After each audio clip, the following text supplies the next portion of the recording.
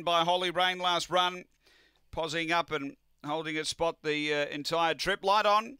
Set to go, Master Chaos, $1.85 on the tab fix. Got the 5 draw. Vacant outside and inside it.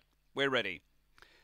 They're on their way, and speed off the inside. Waikiki Big Girl's going to hustle through and grab the lead early. What a Key moved up the track a touch and gave it some room and now takes the lead. So What a Key leads Waikiki Big Girl out of the straight. Master Chaos closing it, wants the fence, is trying to dive back. It gets it now. Then came Mr. Kiri and Coco Spectre. Down the back, What a Key away from the rail led. Master Chaos taking that rail is running. There's a half length between them as the leader kicked a bit here. What a Key. Then came Mr. Kiri starting to close off. Up front a tussle. What a Key. The inside Master Chaos. Mr. Kiri back to the rail, steaming home. And Mr. Kiri too good. Second Master Chaos. Third either What a Key or Waikiki Big Girl. And then came Coco Spectre. Run here around 35.7.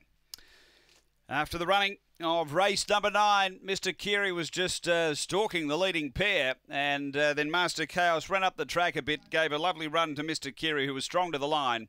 And numbers are 7, 5 second.